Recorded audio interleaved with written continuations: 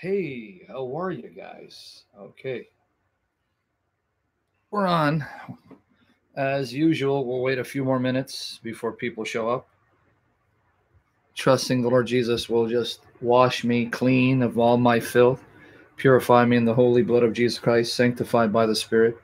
In Jesus' almighty name, Yahovah, Father, Son, Spirit. Thank you, Andrew. I'm trying. I'm trying to lose this weight, get my health back, become that handsome Assyrian beast in Jesus' name, and use it to glorify Jesus Christ. But good to see you, bro. Did you listen to yesterday's session? Did you listen to yesterday's session? Keep praying. I'm almost there.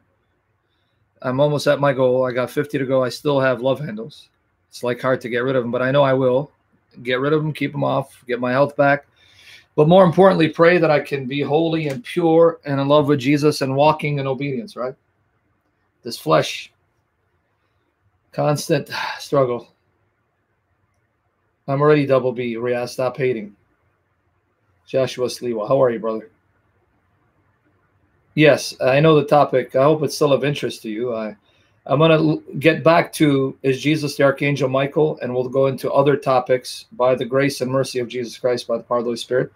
But I just want to finish the topic I began yesterday.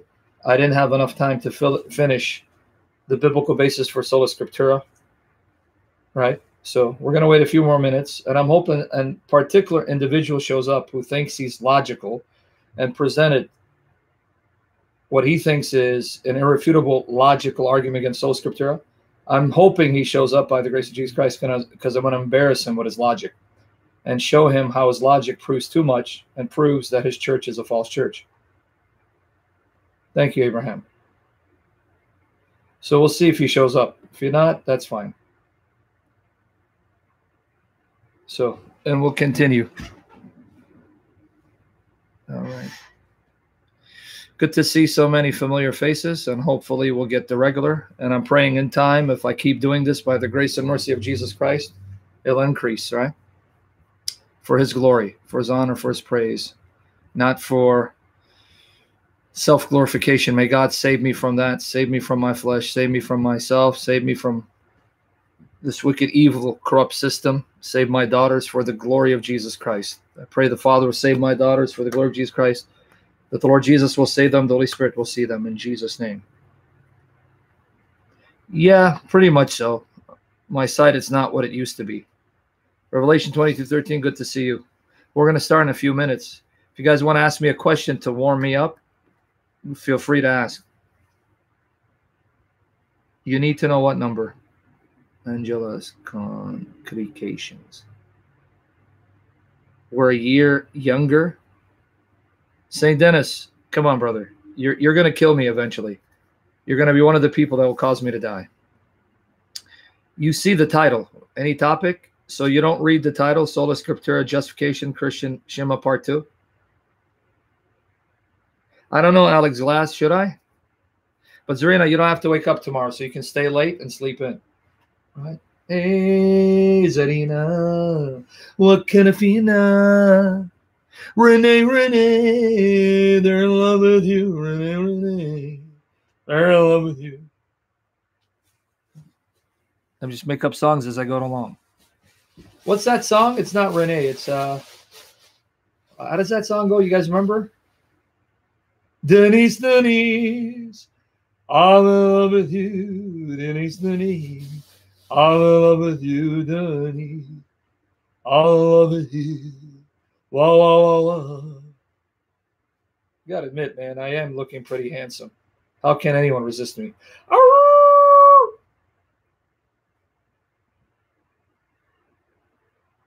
No, Pedro, Job is an immoral book. What kind of question? I love my Christian brothers and sisters. Some of the questions. Is Job a moral book? No, it's an immoral book. Joseph, you don't want to use that stupid argument because you're going to embarrass yourself. I know that's one of the pathetic Catholic arguments, and I'm going to turn it against you. Joseph, are you ready to be used as my pawn and my guinea pig? Because I was hoping someone would be stupid enough to use that argument. Are you ready, Joseph? And you're going to have to answer questions directly. Because I'm going to unpack what's implicit in your question, which is not a sincere question, because you think you're going to catch us. Are you ready, Joseph, so I can use you as my guinea pig? Oh, sorry, Joseph. I love you, man. Joseph, can you forgive me? Because I was waiting for someone who used a similar argument earlier to show up, and I thought it was you. I love you, Joseph. Can you forgive me and don't stone me? That's what happens when you assume, Joseph. I make a brain ass out of me and me.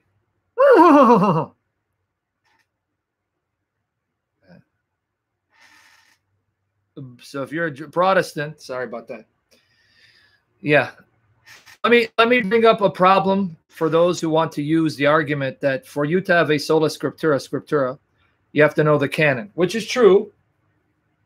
I mean, without a canon, then you can't function, right? Sola scriptura won't work.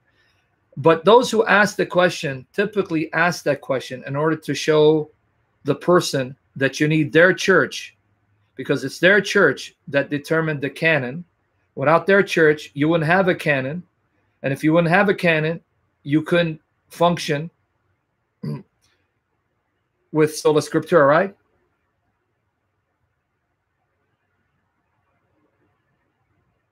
You understand the argument? And I'm trusting the Holy Spirit to fill me and protect me from error for the glory of Jesus Christ. We're going to pray in a minute.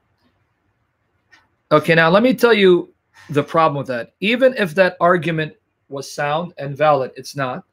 And I'll explain to you in a minute why. That still doesn't solve the problem. That actually pushes the problem one step back. Because how do you know that your church is that church that God used to bring about the canon?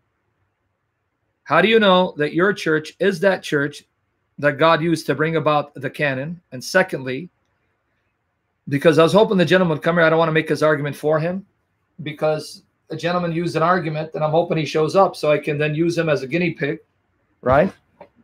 Guinea pig, to show why a person should never use such arguments, right? But anyway, the whole point is, for example, we have Orthodox here, and we have Roman Catholics here, and we have Coptics here, and we have Nestorians here, and we have Protestants here, right? And again, let me say for the record, we have beautiful, born-again, spirit-filled believers by the grace of Jesus Christ in every major branch of Christianity. And we have jerks, we have lowlifes, we have thugs in every major branch of Christianity that give their particular church a bad name. And I'm sure many people think that of me, that because I'm very nasty and in your face and I don't pull punches, that I'm a bad representative of my tradition. Okay, the Lord Jesus forgive me, sanctify me by his Spirit, right? What I can't stand is when one of those jerks, arrogant snots who think they know it all, tries to use an argument that he or she thinks is going to stump me, right? And this jerk tried to use that argument to try to stump me. But he doesn't know if he shows up and if he identifies himself. What did I use? The T word, jerk. Okay. Then I would use him as a guinea pig and demonstrate that his logic proves too much and will end up embarrassing himself. No, tradition is not, a bad word. There's good tradition and bad tradition. There's good tradition that the Bible praises and bad tradition that the Bible says shun. I know, but anyway, for example, here, Joseph here. God infallibly knows the canon that he produced. See, here you go. Alan Rule, here's a guy that's a credit to his tradition. I love this guy. I consider him a brother in Christ. And because he's quite intelligent, he doesn't use these foolish arguments. But like I said, in every tradition, you have jerks that give a bad name, and badly represent their particular tradition, right? Alan Ruhul is one of those who's a credit to his tradition. And our sister Nada, from the way she behaves herself here and conducts herself, she's a credit to her tradition, right? They present themselves in a manner that makes their particular tradition, their church, look good. They're credit to their tradition, to their particular church. But then you have jerks from every major branch of Christianity. Like I said, many people think that I am one of those jerks who is not a credit to my particular tradition. No, I don't blame you. I can be a jerk, right? Because I'm one of those guys who will get into the mud, stoop into the mud and answer a fool according to his folly. But anyway, I don't know if Joseph is here because I wanted to ask him. I don't know, but I guess he left. He did a hit and run. I'm a Protestant and he took off because he just wanted to come protest because he's a Protestant and take off. Exactly, 1611. I'll always be your jerk. And there's even a bigger jerk here that makes me look humble and mild. Sahi Christian makes me look so humble, you think I'm a choir boy. Okay, Joseph. God has infallible knowledge of the canon of Scripture, meaning he knows every book he's produced and inspired to be part of the canon. Now, God works in and through Christians and guides them in such a way to discover the canon that God has produced, the canon of Scripture that is infallible. But however, the way God has done that, he has left open some disputes and disagreements. And I see the wisdom of God in allowing that to sharpen us to study the issue of the canon, to go deep into history, so that we can study this with greater depth and have greater understanding and clarity. Are you with me there? In other words, here's what I'm trying to say. And I pray the Holy Spirit will anoint my mouth and fill me with wisdom to say it clearly, accurately for the glory of Jesus and save me from error.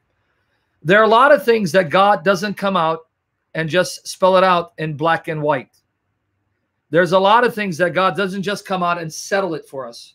There are things in which God allows differences and controversy and disputes, because through those disputes, in his wisdom, he will use to sharpen us, to challenge each other, to dig deeper into history and into the Scriptures in order to acquire greater wisdom, knowledge, and clarity.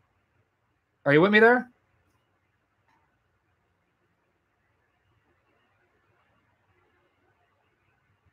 Are you with me there? I want to make sure you're understanding me. This is where I need your undivided attention for the glory of Jesus Christ. Not for self-glorification, not because I want you to give me attention. I want you to give me attention for the sake of glorifying Jesus Christ and praising Jesus Christ. Now, let me prove that to you from Scripture, what I just said. God in his perfect wisdom has allowed divisions, differences, and controversies among the members of the body of Jesus Christ. It is part of God's wisdom that there would be divisions among us, even though it's what I call a necessary evil. God hates division, but has tolerated and allowed division. Are you with me there? Now, do you want me to give you the biblical basis for what I just said? 1 Corinthians 11, 17 to 19. Now, before you post it, let's enter the presence of our God by the grace of Jesus, by the blood of Jesus, and asking him to bless. Father, we love you. We praise you. We magnify you, Father. I cannot come before you and enter your presence apart from the holy blood of Jesus, washing me and being my covering. Father, please wash us in the blood of Jesus. Wash me in the blood of Jesus. Forgive me for failing you and succumbing to the flesh, Father. We ask that by the fire of your Holy Spirit, you'll destroy our flesh and remove the fruit of our flesh and empower us to crucify the flesh and walk in the victory of the cross of Jesus and the power of your Spirit. And please have mercy on us, Father. And be patient with us, Father, for the sake of Jesus. And give me the grace to be patient with my brothers and sisters in Christ, as I desire that you're patient with me. Father, have your way. Anoint this session with wisdom and power and knowledge from your Holy Spirit. Enable me to recall the passages and interpret them correctly by the power of your Spirit for the glory of Jesus and not for the praise of men. Protect me from stammering and confusion, and fill my lungs and my chest and throat with the breath of life, the health I need to glorify you, Father. And bless your people here. Fill them with your Spirit. Clothe them with your Spirit. Seal them by your Spirit. And cover us with the blood of Jesus. And wash us in the blood of Jesus. And wash our loved ones. My daughters, wash them in the blood of Jesus. And seal them by your Spirit. Please, Abba. Please, Lord Jesus. Please, Holy Spirit. And please, Father, I ask for this grace, for a blessing tomorrow. Tomorrow is my 47th birthday. Father, please make it a special day. Bless me, Father. And you know the desires of my heart, what I ask. Bless everyone present here. Use me to bless them and love them and serve them for the sake of Jesus. And save us from the attacks of the enemy. We love you, Father.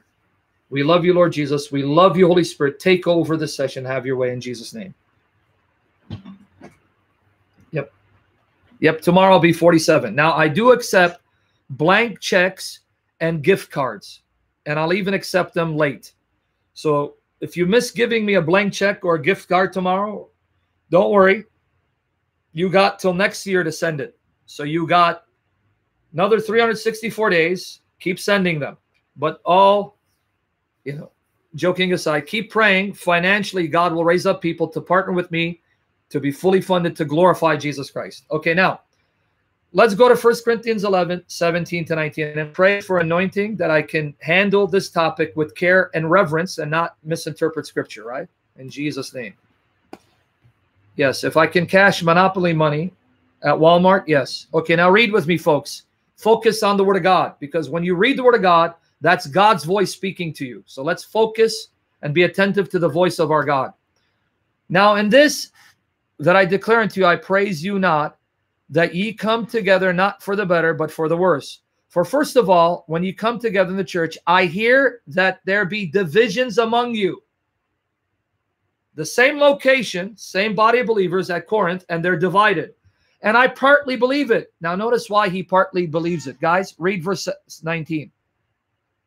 Partly believe it. Read verse 19. For there must be also heresies among you. Look, Paul says there must be heresies, right? The word heretikos means to choose, right? In this context, theologically means to choose contrary to the truth of God. There must be also heresies among you, that they which are proved may be made manifest among you. Wow, did you catch what Paul said?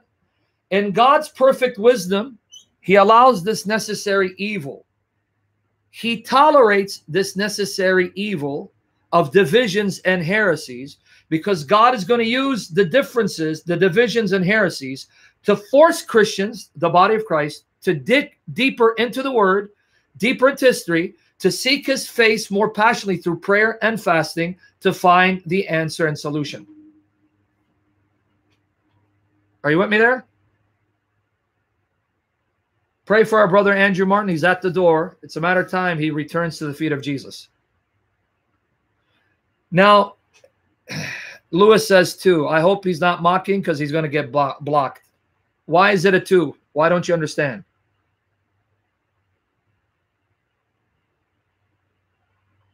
Okay. Now, you will find this to be the case in the area, in Jesus' name, area of the canon. The canon of Scripture, apart from the New Testament, the canon of Scripture, apart from the New Testament, meaning all the major branches of Christianity, the Orthodox Church, the Coptic Church, the Roman Catholic Church, the Protestants, except the 27 books of the New Testament, right? The dispute really centers around the Old Testament, the Hebrew Scriptures. Now, let me show you the commonality where we agree, because when we talk about the differences, sometimes the impression may be that the canons are so different that this somehow would suggest the different canons result in different theologies, different perspectives, and in disunity. However, I want you to remember this. For the most part, all the major branches of Christianity, meaning Roman Catholicism and its various flavors, the Orthodox and their various flavors, the Coptic, the Protestants, all of us accept the 66 books of the Bible.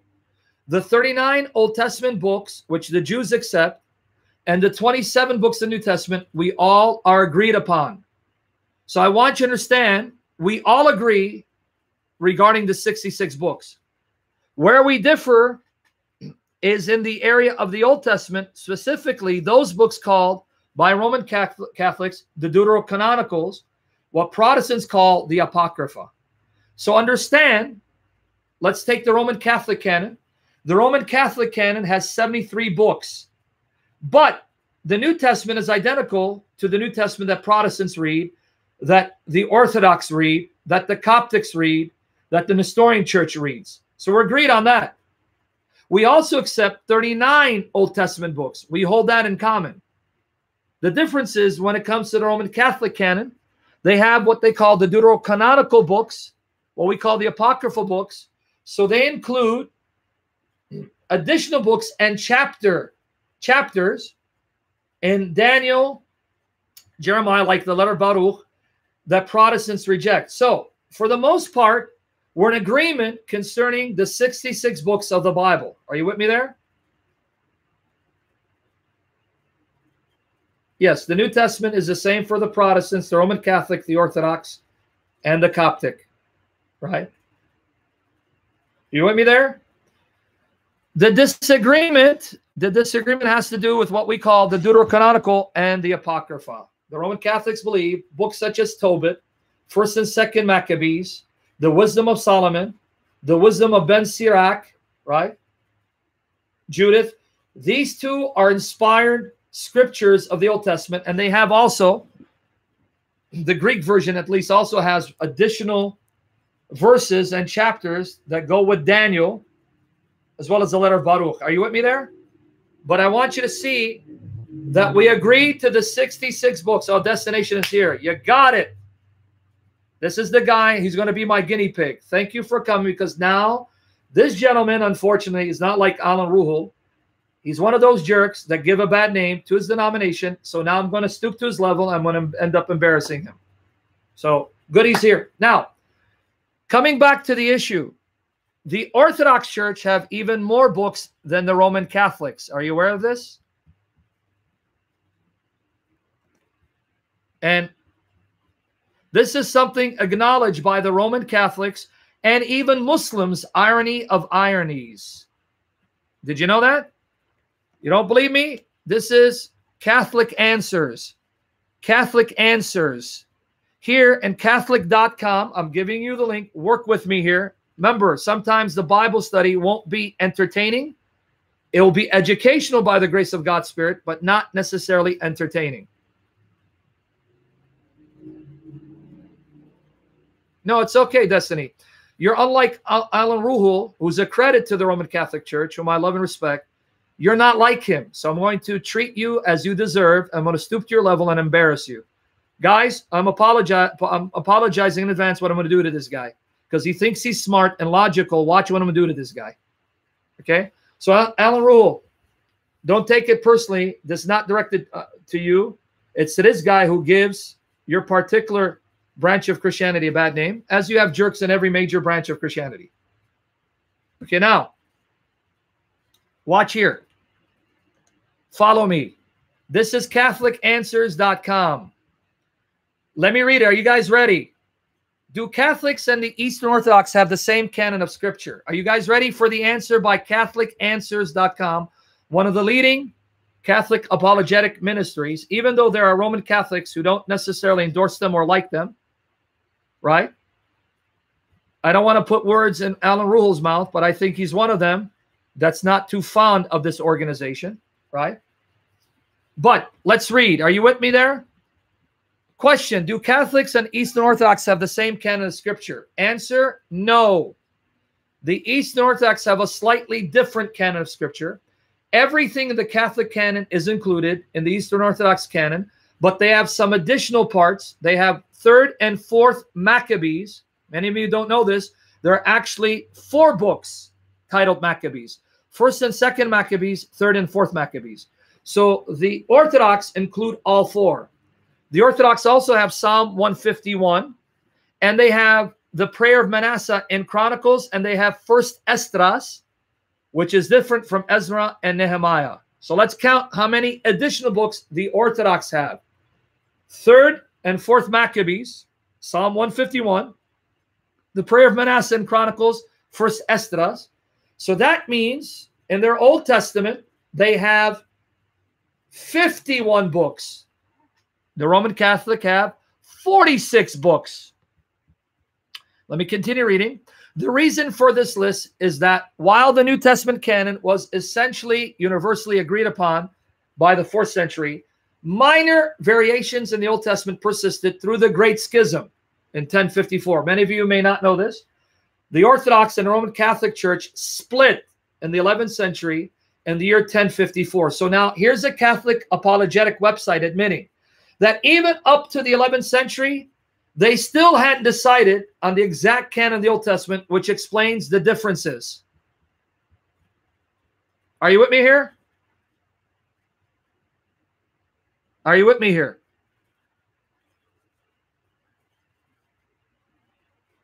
So now, destination. Here's my question to you. Since you want to argue, guys, now leave me be to this. I'm going to try to be Christ-like. To this gentleman who thinks he knows logic. His argument was the following. Now I'm going to have a field day with him. Let me repeat his argument. And this guy really, see, I have to control my flesh by the power of the Holy Spirit when I see such arguments because he thinks he's intelligent and he waxes eloquent. Notice his argument. Formal refutation of Sola Scriptura, which now I'm going to use to destroy his own belief in his infallible magisterium. Watch how I'm going to turn this against him. Formal refutation of Sola Scriptura. P1, X is a library of books. Pay attention to his logic. Watch what I'm going to do to this guy. Glory to Jesus, I have this recorded. P2, the infallibility of a library depends on its list. That premise is asserted. He hasn't proven it. But I'm going to grant him that premise in order to dig him deeper into the hole that he's dug for himself. I'm going to now bury you in your hole. But premise 2 is not granted because I don't affirm it and you haven't proven it. You've asserted it without proof. But I'm going to embarrass you. Just wait. The infallibility of a library depends on its list. P3, X does not contain its list. P4, if X does not contain its list, X cannot contain its infallible list. P5, Sola Scriptura prohibits the attribution of an external infallible list to X. In other words, since Sola Scriptura does not allow you to appeal to an external authority that's infallible to determine its list of infallible books, conclusion, X is not infallible if Sola Scriptura is admitted. Now, you guys want to see how I'm going to bury this guy with his logic? You guys want to have fun now at this guy's expense? You guys ready?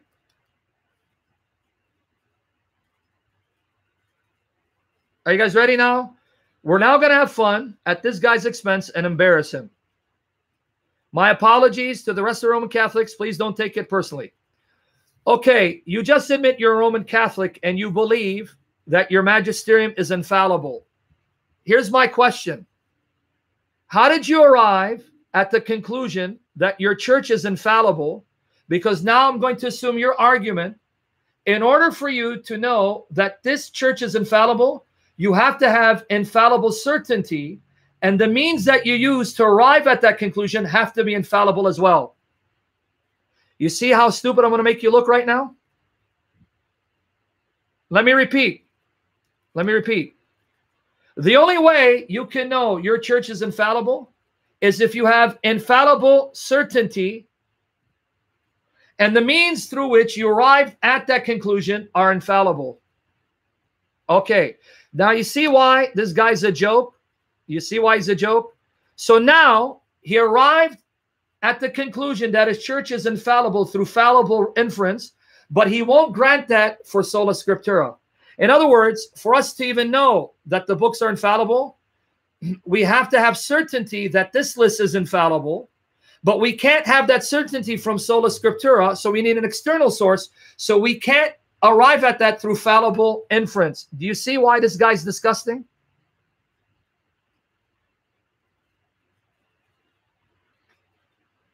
Do you see why I can't tolerate people like this who think they're intelligent? You guys saw that, right? You see, Alan Rule, why people like this give your church a bad name? Because they think they're logical, intelligent, they know what they're talking about.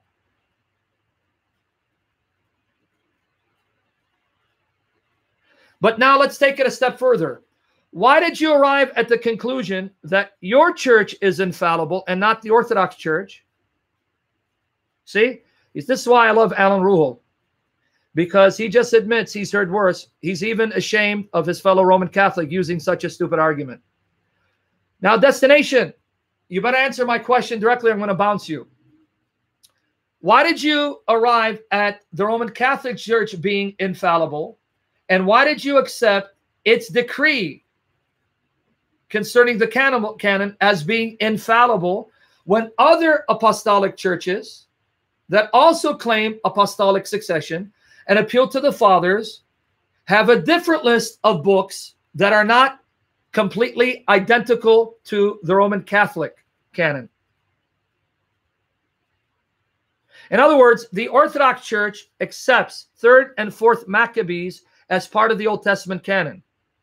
They also accept Psalm 151, which Trent did not include in the canon.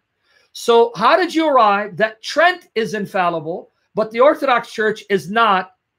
Because your fallible inference does not lead conclusively to Rome being infallible any more than your fallible inference would lead someone to assume the Orthodox Church is. So why should I arrive at the conclusion that Rome is infallible, not the Orthodox Church? Explain that to us. Because you're trying to attack Sola Scriptura to convince us we need your church. And I'm saying, no, you can keep your church. We're going the route of Orthodox. We're all going to be Orthodox. No, it does not have the historical pedigree. Let me embarrass you further. The Orthodox Church has the historical pedigree because the Orthodox Church is an apostolic church that claims apostolic succession and appeals to the church fathers, and they broke away from your church because your pope became corrupt, and also your church accepts the filioque clause, which the Orthodox Church condemns as an interpolation and addition. And notice Nada, she's Orthodox, she agreed with me. True. You just got buried.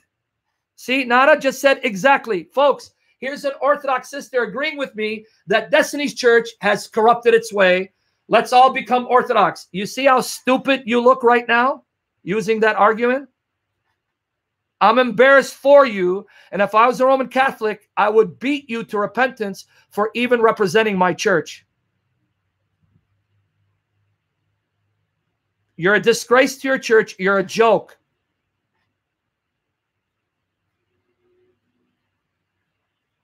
I apologize to the rest of the Roman Catholics. Al Rule, I apologize to you. Okay? Please don't take it personally. I just want to take a moment to embarrass this clown who had the audacity to use logic to try to refute Sola Scriptura. A logic just buried him and his argument deep into purgatory. And I hope people pray enough prayers to get you out sooner than later. Okay. Destiny, here's your final chance to answer me before I bounce you. The Orthodox Church, and Netta is an Orthodox sister who agreed with me. The Orthodox Church claims the same pedigree you do. Apostolic succession, claims the church fathers, and yet still says that your Roman bishop, the Bishop of Rome, corrupted himself.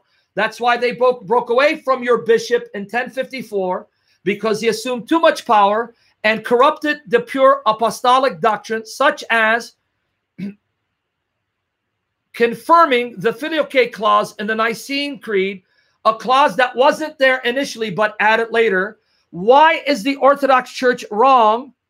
They're using the same fallible inference you do, the same fathers, the same scripture, the same history to arrive at a different conclusion. Now, guys, notice that verse says, exactly, Sam.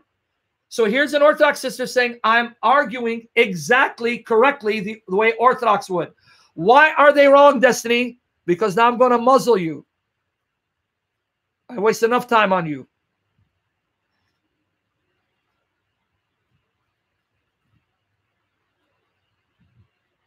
Quickly answer why the Orthodox is wrong.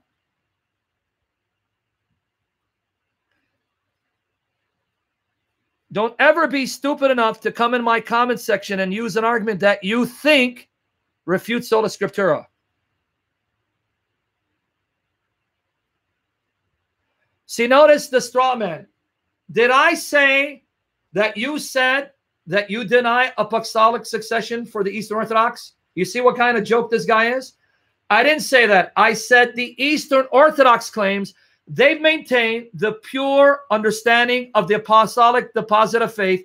Your church corrupted itself and made interpolations and deletions, and your corrupt bishop assumed too much power, which is why they broke away from your corrupt church. Why are they wrong? Final shot before I send you to purgatory. And I destroyed Muhammad and Muhammad's mother, who are now both burning in hell. Yeah. Yes, I don't understand what pedigree means. The Orthodox Christians who attack your church as a corrupt church don't understand what pedigree means, because God had to wait until he created you to educate all of us simpletons. You're a joke, you're a clown, and you got exposed. Now send this guy to purgatory. Bounce this guy. Sorry, guys.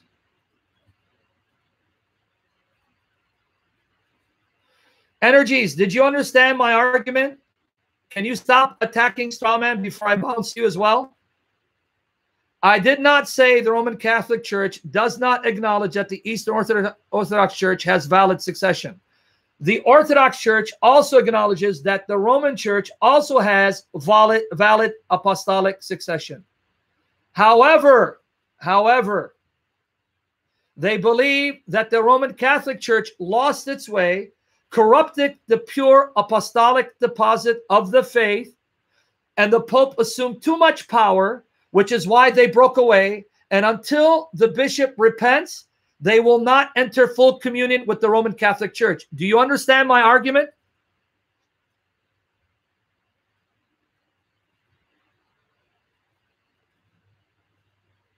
Stop attacking straw man. See, not a verse, guys. So you see, I'm not misrepresenting the Orthodox Church. Not a verse says exactly, Sam, 100%. Did you catch it? So I'm accurately representing the sentiments of the Orthodox Church. Exactly, Sam, 100%. So appealing to apostolic succession doesn't help you. Appealing to what you believe is your infallible magisterium doesn't help you, because there are other apostolic traditions that don't think your Pope is infallible or your church is infallible. Thank you. Bye-bye. See? Not a verse, guys. Frame what she just said. Not a verse in Orthodox. The Pope and papacy must